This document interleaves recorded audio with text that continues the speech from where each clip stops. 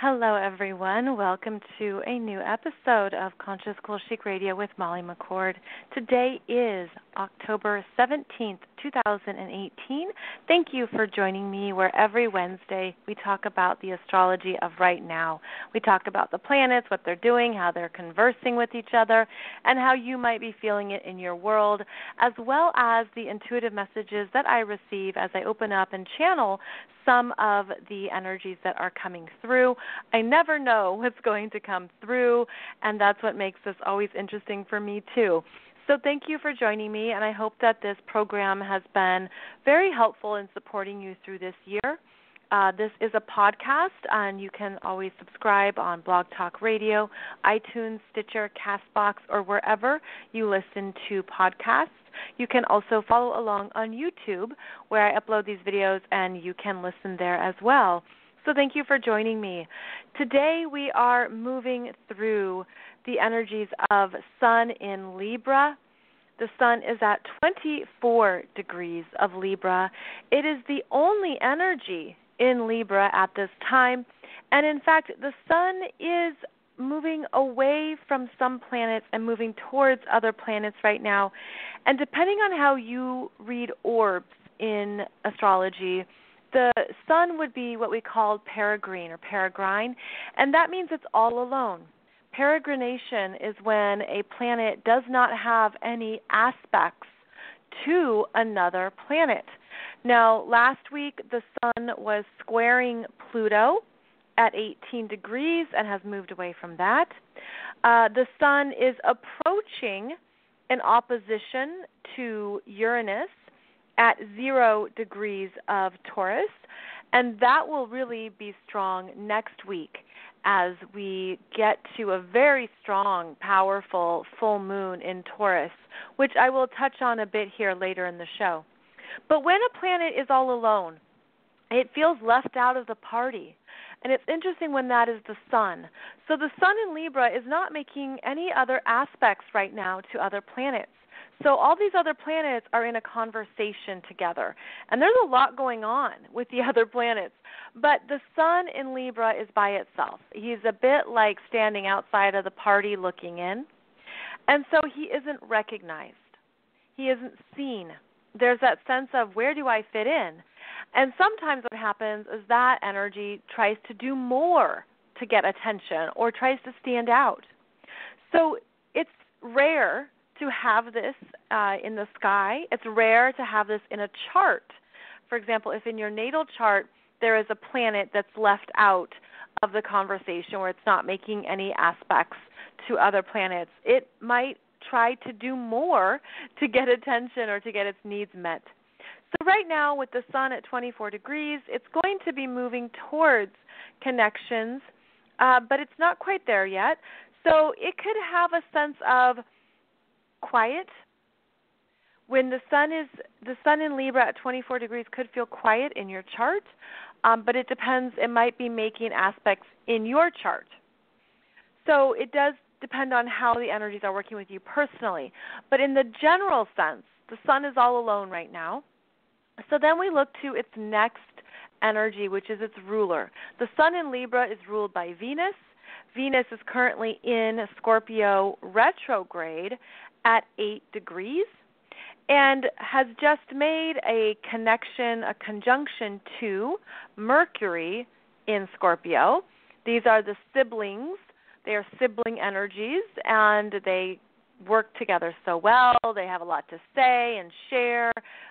It's actually a great energy when both Venus and Mercury connect. And in Scorpio, they want to go deeper. They talk about secrets, what's going on with you, how are you really feeling, because the Sun in Libra is how we can show up in the world to share our energy with other people, and it's more civilized, it's more social, it's more aware of how the energy appears. It's where you get dressed up and you show up wearing the right attire to a party, for example. But then the Scorpio energy is where you get pulled aside in that party and a good friend asks, okay, you look great, but what's going on? I know something's happening for you right now. And that's when you open up and say, well, this is what's really going on. And you spill the beans and you share how you're really feeling. So this energy is quite strong right now, where there are 3 planets in Scorpio that are asking us to really pay attention to our feelings, to what's happening in our inner world, under the surface. What is getting to you right now? I mean, you could have something that's triggering you or that's stirring up some parts of yourself that you thought were not there or you thought you were done with it. But it's getting triggered right now because Mercury at 11 degrees of Scorpio is squaring Mars at 13 degrees of Aquarius, and this is where you might want to lash out or you say words that you wish you hadn't said, that you wish you could take back. Mercury in Scorpio can have a very cutting tongue. It can just slice right in there and say what it really feels and say what it really thinks. It can be brutal.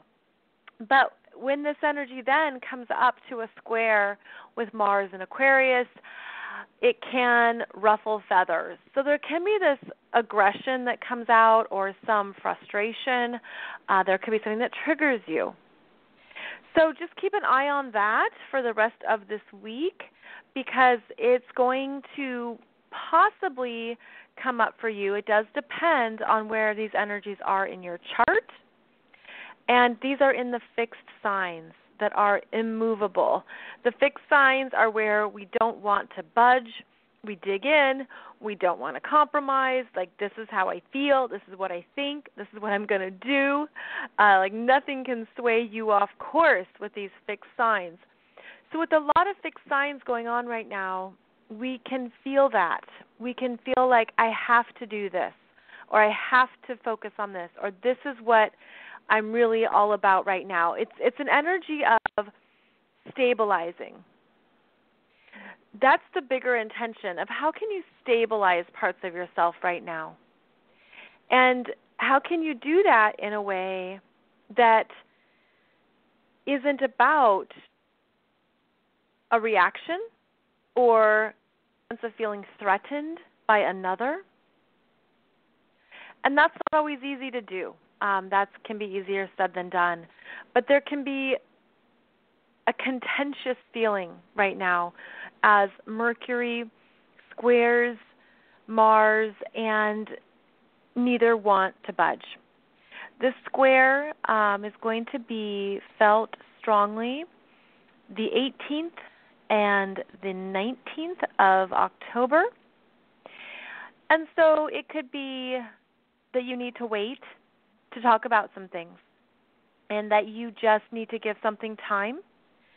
If you are perhaps in a disagreement or a conversation with somebody and there doesn't look like there's a way through, give it some time and hopefully the tension will lessen a bit. Now, these 3 planets in Scorpio are meant to show us what we didn't see before, what has been in the subconscious or the psyche that you didn't realize. It's really about the undercover fears that we all hold in some areas of our lives, but we don't want to hold them. We want to consciously and powerfully work through them. Now, fears is a giant category of potentials and possibilities. You can have big fears, you can have small fears, you can have all these different variations of it. And so the way to understand what comes up right now is to look at what within you created a fear that you just don't want operating within you anymore. And this is going to be a big theme for the next few weeks because the sun is going to go into Scorpio. That happens October 23rd. And then right after that, we have a very powerful full moon. And this full moon is in Taurus at 1 degree on October 24th. So the sun goes into Scorpio, and it's making a conjunction to Venus. Venus will be at 4 degrees of Scorpio, and both of those energies are going to be opposing the moon and Uranus in Taurus. So we have the energy of things shaking up. And I have a separate video for you on YouTube that goes through the chart of this lunation, of this full moon in Taurus. And that's to help walk you through the different energies and the conversation that's going on with the planets. But the most powerful energy in this full moon is actually Uranus. Uranus is currently at 0 degrees of Taurus, and this is what is stirring up what has been stagnant and stuck. Uranus is the earthquake. It shakes, it rumbles, it gets things moving, it breaks it through, it shuts it down. It's explosive, it's electrifying. It's understanding something with lightning quick intelligence. It's that opening into the giant aha moments. And when Uranus is in Taurus, Taurus is our values, our personal money, the money you own, the money you make, what you have in the bank. It's what has meaning to you, what you buy and accumulate. And all of that layer of energy is all about how you value yourself and how you see the worth in who you are. So self-worth, self-love, self-value are all strong Taurus energies. And with Uranus moving through this part of the zodiac, it asks us to look at what we took for granted, to look at what we didn't realize, to look at where we were just in autopilot and not aware of where these energies can go higher, can be restructured, can be reworked. And Uranus is what shakes up the matrix, the energy fields. It's where things get jolted. I'm seeing right now the image of a pyramid getting shaken up. It's where structures have been in place and things have been settled and firm and solid. And Uranus in Taurus comes through and literally provides that earthquake. So it shakes up the energies that need to be dismantled and to fall away. And when we have a full moon with this powerful energy signature, it really brings up finances and money, where we put our money. Both Taurus and Scorpio are financial signs, financial energies. And with Venus retrograde conjunct the sun, that really brings up money. And Venus is actually the ruler of this full moon in Taurus. Taurus is ruled by Venus. Venus in Scorpio is retrograde conjunct the sun. So we have these similar themes. The similar themes around money, self-worth, finances, how you feel stable, how you make money, how you spend money. Scorpio is the money that we spend. It's what goes out. It can be through investments. It can be through debt. It can be through loans. It can be through your bills. A Scorpio is typically the money you owe other people, but it's also how you can make money with other people, such as mutual funds and investments and anything that you make an interest, you make the interest off of something, right? This is all Scorpio stuff.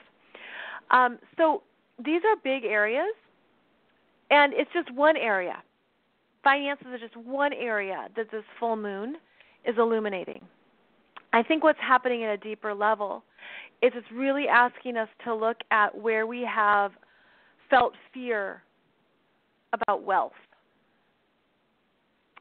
And not just wealth in monetary terms, but the wealth of your own energy field, the wealth of your own potential.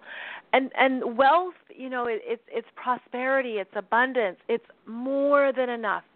And are you really tapping into that more than enough energy vibration? Because what I'm seeing now are these big energy waves that move all throughout the globe. And I actually see this energy weaving through the matrix. And you can look at it as a ribbon of energy that is wealth, prosperity, abundance, and anything that you have learned to understand about this energy, okay? Because you might have other words for it too. But I see it as a ribbon that moves through the matrix, and it comes through and it kind of opens up more possibilities and potentials.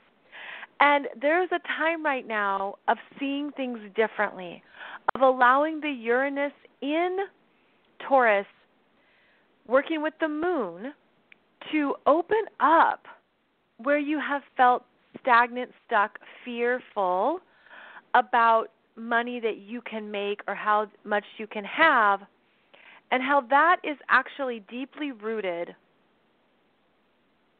Okay, so that pyramid I saw feels like the pyramid in the root chakra of how you feel safe in the world and grounded and connected, and how anything there in that root chakra energy, this is a pyramid that's like allowing something to open, and now I'm seeing the pyramid open up, like all three sides open up, and it reveals a flower blossoming.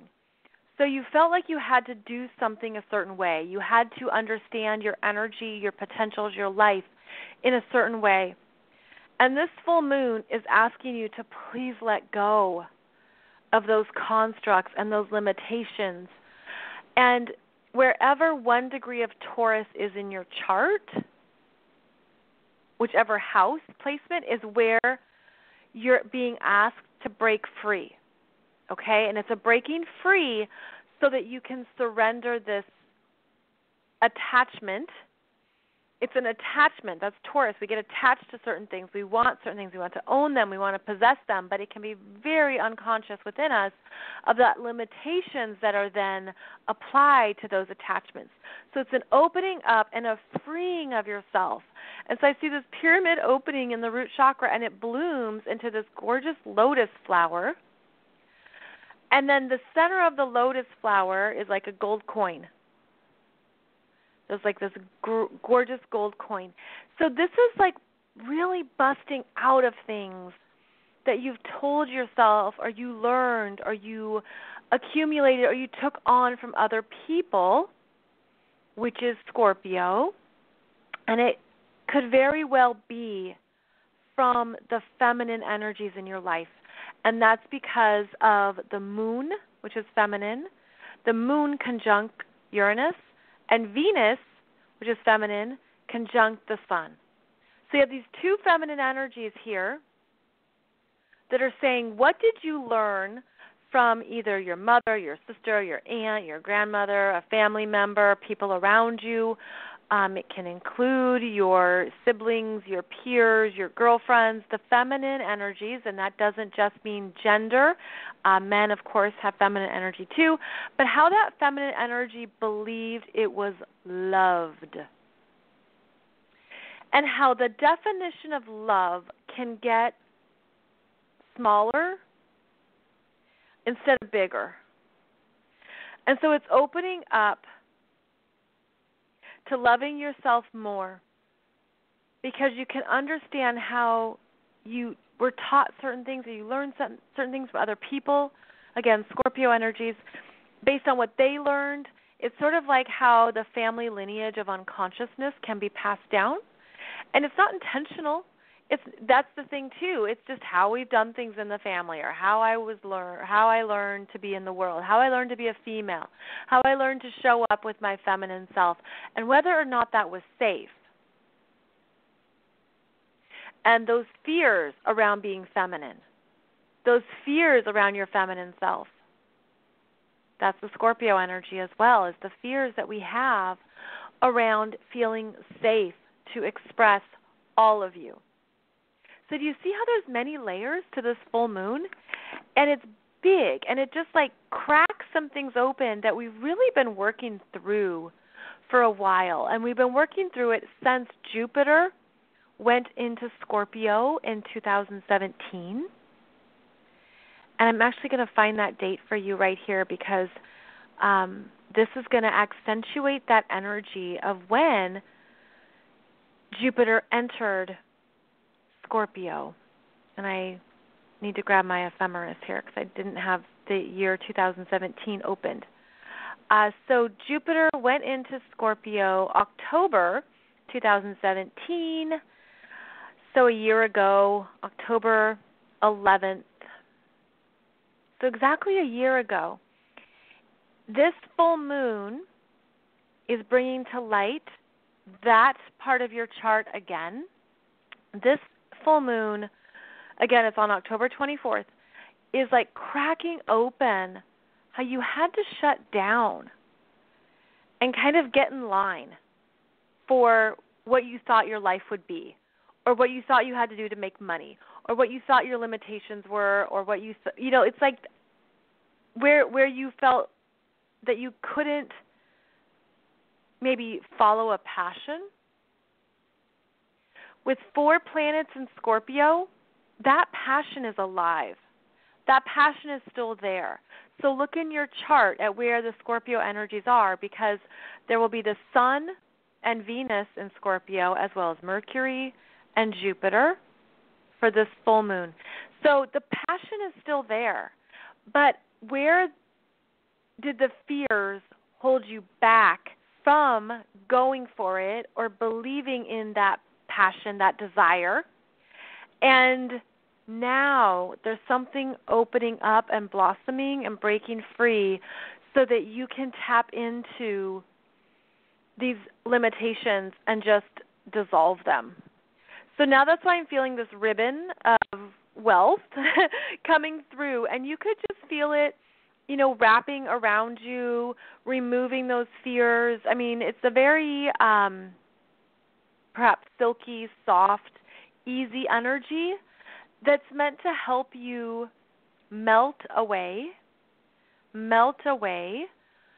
these fears.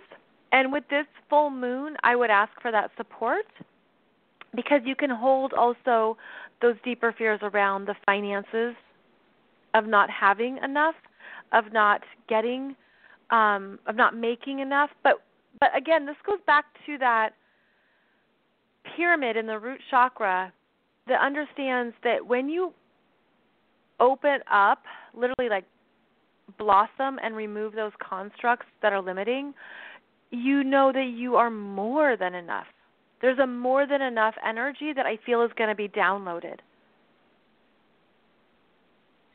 And that's essential right now, because Jupiter is at 25 degrees of Scorpio, so 4 degrees left in Scorpio until it moves into Sagittarius on November 9th.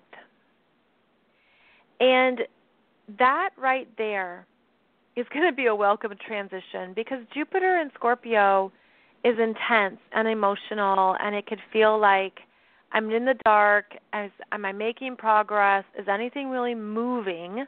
You can lose perspective on what you've been working on, transforming, trying to get through, trying to understand. Like, even the word trying is not a great word, because it just implies that there's always like effort being exuded and that you don't experience it. Like it's always just out of your reach. But when you're at that place of full ownership of I have enough, I am transforming, I have transformed, when you declare it in the present tense and sense, when you declare it in the present tense, when you understand that this is something that is true for you and you claim that, it also shifts the energy. And we have a lot of energy changes in the middle of November, which is quite interesting, because not only does Jupiter move into Sagittarius November 9th, we're going to have Venus stationed direct at 25 degrees of Libra on November 16th. On November 16th, we also have Mercury stationing retrograde at 13 degrees of Sagittarius. Yes, another Mercury retrograde coming up in November. And then we also have Mars finally leaving Aquarius and going into Pisces the middle of November, November 15th and 16th. And then we have the nodes the north nodes shifting the middle of November as well into Cancer. So we're really gearing up for the energies moving into new territory. And as always, we have to be in the present. We have to be in today. And in astrology, I know we always look ahead and we look at the next moon and the next transit and the next all that. But really, it's about today. No matter where you are, today is what matters. Being in the presence, being in your body, being in the mindfulness of your energy field right now. And I feel like part of why it's important to do this show even, or even to share with you these insights, is because now that you have the visuals, you start working with it. And you sense it. And it helps you to really own the energy in your life with greater consciousness. At least that's always my intention with this program. That's why I've loved doing it for 6 years. It's because I know that it helps people consciously work with the energies of who they are and how they are evolving and growing. So as we move forward to this full moon, stay aware of those fears that come up. And stay aware of how they've held you back, and that you can always make a new conscious choice to work with them powerfully and to not be sucked into the former energies or the old ways of working with those energies. I know it's been a big year, and we've had powerful eclipses. We've had big transits. We've had a lot of shifting going on. And that's not going to change. It's not going to end. We get stronger, though, and we get better at it. There's big energy shifts. I mean, you could argue it's for the remainder of time. But the big energy shifts that I see astrologically really go into 2027. And so the best thing we can do is every day take care of yourself. Be mindful of your energy. Be mindful of what's coming up, of what needs to heal. In fact, I wanted to share with you that the most powerful people I know, my mentors, my friends, just people that I have known for years, they are always doing their healing work. It's not one and done. It isn't like, oh, I did it this year and now I'm done. It's continual. Because there's a lot that can come up that we didn't realize was there. And, the whole onion analogy is way overused, but it is the layers. And there's things we couldn't see until we got through something else. But what changes is that you move through it faster. And it's being aware of what those fears are, what's come up. In fact, when I talk to somebody who says, well, I don't have any fears, I think, oh no, we got to go deeper in, because everybody has stuff that they're working through. It doesn't mean you live from fear. It doesn't mean you are in fear, but you could be anxious about something, or you could have something that you're worried about, or it could be a small thing. It could be a giant thing. It really depends, but there's stuff that comes up that we always want to be able to work through mindfully. And to know that there's tools and there's resources available.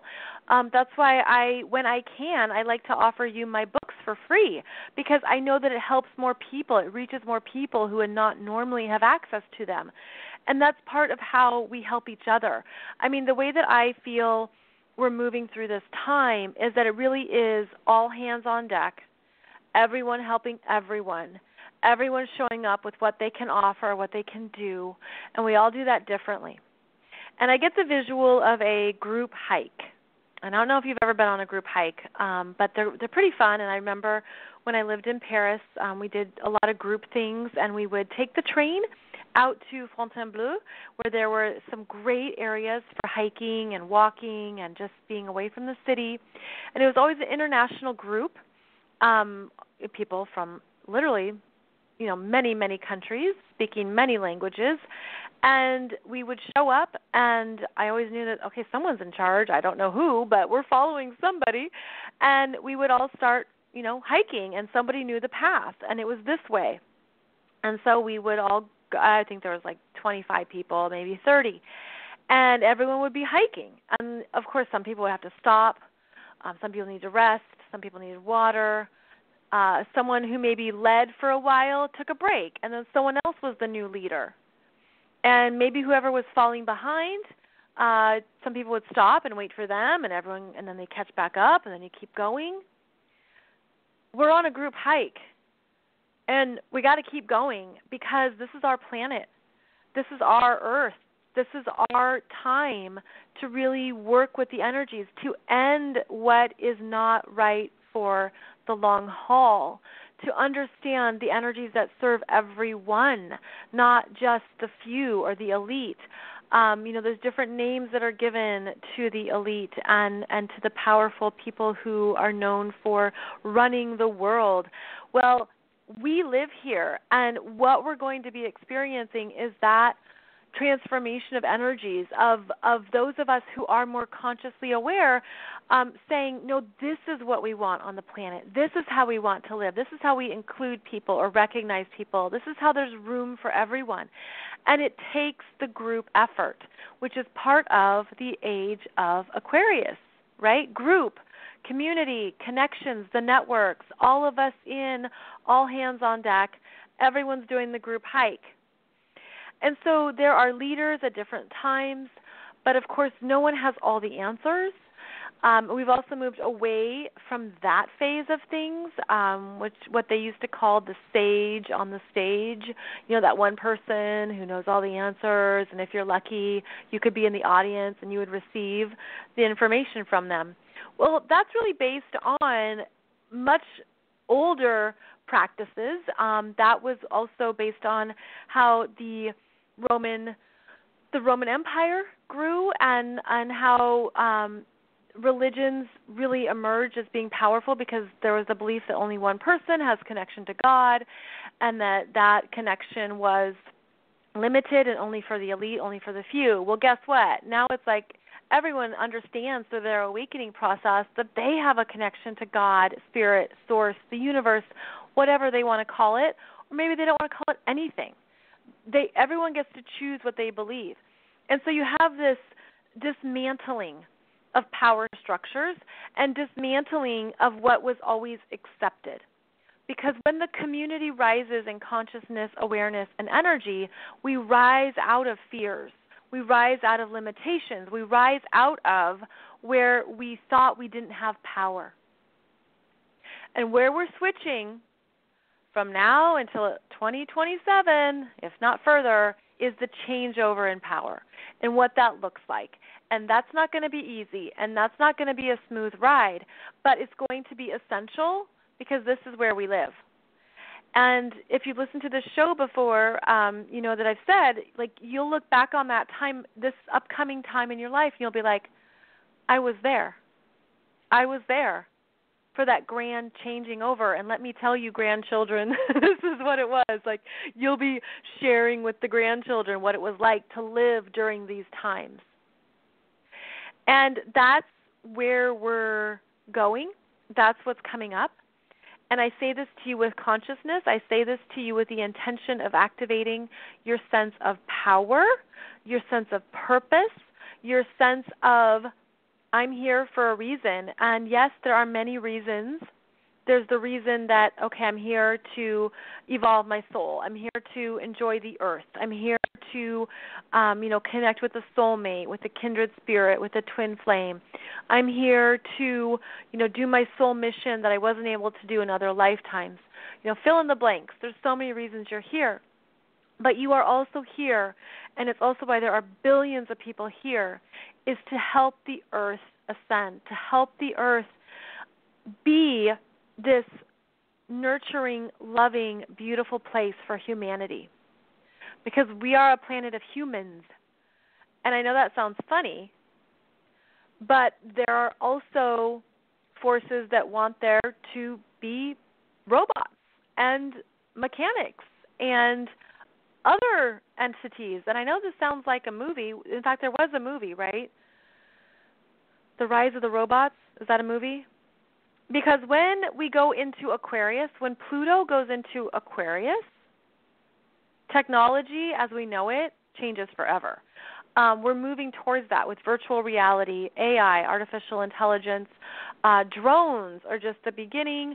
I was just reading about how in 2025 they predict that there will be, many millions of jobs automated, right? The loss of jobs in the workplace, that's already happening. It's like remembering that we are about humans here on this planet. And I try not to laugh when I say that because I think it sounds so funny in a way. But it's true and it's serious. And that's understanding that we are not to be automated. We are not to be neutered or neutralized, that we are here to be the humans. And, humans are wild cards, right? We have our anger, we have our emotions, we have our free will. And it's by our free will that we say what we want on this planet, and it's understanding that it's our consciousness and our power rising that determines that. I had no idea I was going to say all this today, but I'm just trusting that it's a reminder, or perhaps planting the seed of what is necessary to hear. And that, again, I speak from a place of love of us, right, of those of us who are interested in what we can do to be conscious and aware. This isn't about fear. This is about the fact that, okay, you're here on a bigger scale to help humanity and to help the humans be awesome humans, be a good human, and to help other people be good humans, and that we might see how technology, electronics, artificial intelligence, robots, it goes too far. Frankly, would never want an automatic driving car. I love driving. I don't want that in my life. So no thank you. But it's those kinds of things. What do we give up and what do we give away? And not just in terms of our power, but even what do we give away because we think it's cool or it's something that we want to try. But I'm talking about the long term here. What really helps life and supports us, and what is too much or excessive. There's no one answer. There's no easy answer. But this is some of the stuff that's coming up right now already. And I was just reading on the Wall Street Journal about how many companies don't even want to hire employees. They use vendors and contractors and temporary people. So there's already this shift, right, of how companies, what they value. And it's all about the bottom line, and then they don't have to pay benefits or insurance. This is just in the U.S. This is not a global, I'm not talking globally, but just the case study of the U.S. But, of course, globalization is everywhere. So it's understanding where are we going. Well, astrology shows us where we're going. We're going to the extremes of technology, but at what expense? And if we're in the age of Aquarius, where does humanity and true community fit in? And I believe, and I just will share that we're first, and it's how anything supports us at second. And even if that gets flip-flopped, we'll see what we choose and also how the decision makers change and how that unfolds over the next 10 years as well. So a lot is going to be going on. And what the astrology shows, and right here today, you have enough. You are more conscious than ever. You are more powerful than ever. You have more than you know energetically. We are more connected to our soul's energies than ever before. It's actually what keeps lighting up this planet. The more you do the downloads, the more you receive that energy consciously, that you open up to it, that will continue to infuse you. It will infuse you at a cellular DNA level. It'll support your healing. It'll also support your mind. Okay, so right now I'm getting the image of a brain, your brain, your brain receiving sunlight. Maybe do that visual, and how the sunlight infuses all these different sections of the brain that might not receive light or new energy as needed. And that could be something to just feel if you don't have access to sunlight. I feel it as just visualize that light coming into your brain and going into the crevices and all the parts of the brain. You know, the brain is so intricate, but we don't even understand the brain fully. There's so much about the brain that hasn't been scientifically understood, and that's because the brain is cosmic, as is the pineal gland. And anything that activates the pineal gland and activates all these other parts of your brain are going to actually help activate more of your energy. And I feel this really strongly right now. So you can even imagine this as I'm talking right now as just like this golden, powerful light warming your brain, loving it, nurturing it, bringing in more energy and more downloads. And that, okay, this is working with the Mercury and Scorpio energies too, to help transmute any of those fears, the mental fears that can pop up and can ruin the show. I was going to say run the show, but maybe ruin the show is better, because it's that sense of the fears taking over, right? Well, this is like you're going to burn them away. Like imagine that sunlight scorching away any of those fears or anything that comes up in the mind. Let's see here. I'm going to check a few more things really quick. I have the chart open for right now. And we covered the full moon, Venus retrograde, the planets in Scorpio, and how Mars is finally moving through the rest of Aquarius, because Mars has been in Aquarius for a long time. You know, through all the eclipses of this summer, Mars was in Aquarius. And actually that started way back in May. So now Mars is at 13 degrees of Aquarius, and we'll keep moving forward. And this could help bring in the energy, desire, force that you have for the longer term. I feel like it's also activating this age of Aquarius energy with Mars in Aquarius, right? That's why it's been in Aquarius for so long. It's really activating more of our desires for humanity for the long term, what we want to create, what community means. It's about letting people go. We talked about that in July, on July 26th, 27th, that powerful lunar eclipse conjunct the South Node, letting things go, letting people go, allowing yourself to go, let go parts of yourself. Well, now Mars in Aquarius is asking you to really bring in what vision you want for yourself, for your life, for where you're going and where we are going, because Aquarius is about we. So we've got some big stuff here, as always, you know, never boring in the world of astrology, but I hope this helps you put together some pieces. Thank you for all of you who listen to the show and who connect to this work. I also want to say thank you to those who are able to download the books that I've offered for free. They all hit number one in mental and spiritual healing, which is great just because that means more people are connecting with them. And I hope that those stories are supporting you in what you need right now. So if you want to connect with more of my work, you can find me at consciouscoolchic.com. That's my first website since 2011. Or if you are a healer, author, spiritual expert, or guide, and you are building up your spiritual business, go to mollymccord.online for more resources, guidance, videos, and tips on how to get your mission work out there and how to make money doing so, because that does matter. Thank you, everybody, for joining me. I'll see you back here on Monday, where we'll talk about the new healing theme. In the meantime, I wish you a beautiful week ahead, and I wish you many blessings as well that are beyond what you could expect. So have a beautiful day. Namaste, and I'll talk with you later. Bye-bye.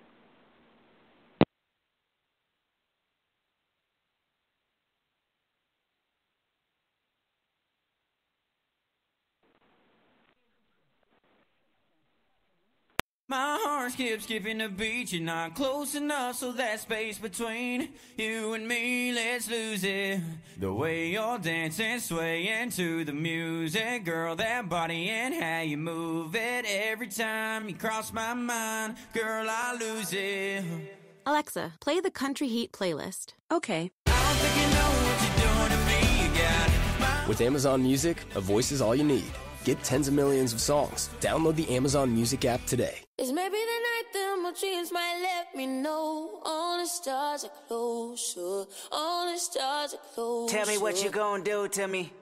Confrontation ain't nothing new to me.